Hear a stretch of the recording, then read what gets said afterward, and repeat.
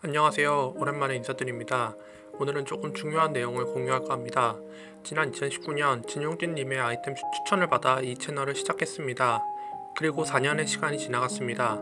그 사이에 미국, 제주도, 부산 등 다양한 곳들을 둘러보며 좋은 경험을 했습니다. 하지만 채널 초창기부터 저를 짓누르던 한 가지 요소가 있었습니다. 바로 초상권 침해였습니다. 역지사지의 마음으로 내가 초상권 침해를 받았을 때 어떤 기분일까 라는 생각으로 모든 영상에 최대한 모자이크 작업을 진행했습니다.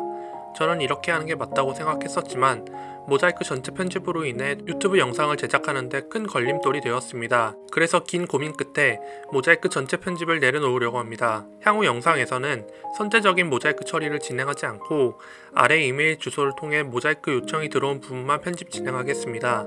단 360도 카메라 동영상은 유튜브 사이트 내 편집이 불가해서 기존 방식인 모자이크 선 작업을 하겠습니다. 1년 넘게 고민해온 부분이므로 존중해주시면 감사하겠습니다. 앞으로 좀 더 좋은 퀄리티로 찾아뵙겠습니다. 감사합니다.